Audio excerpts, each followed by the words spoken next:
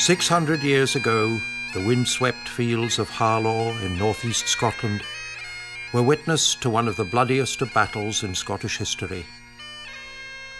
Although forgotten by many people today, the Battle of Harlaw was well remembered in music and song, much of it centuries old. The bones of the dead are still turned up with the plough, and the ghosts of the dead are still seen by the travelling people who have camped on the site, though they have never stayed for long. This story takes us back through those centuries with the extraordinary Gaelic incitement to the battle and the age-old struggle between war and peace. Included are Black Donald's March to Harlaw, two powerful ballads describing the battle, and an 18th century fiddle pibroch based upon one of the ballad tunes. The performers are drawn together by an event that haunts the imagination and underlines the terrible pity of war, its prides, its sorrows, its courageous deeds, and its grim tragedies.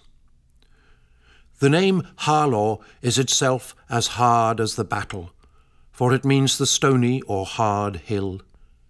On account of the amount of blood shed on that momentous day, July the 24th, 1411, the hill is also known as Reed or Red Harlaw.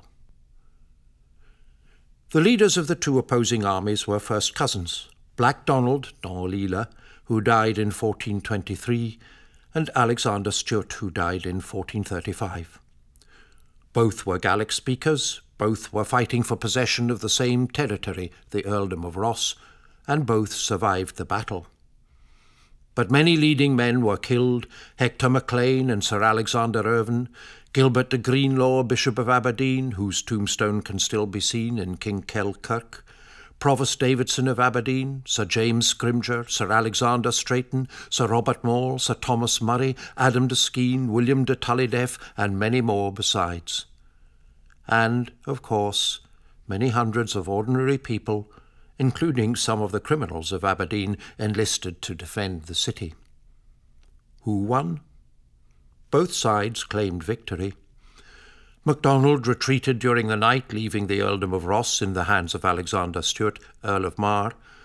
But MacDonald had inflicted great losses on the nobility of eastern Scotland, and his son was to regain the Earldom of Ross when the Scottish King James I was released from prison in England in 1424.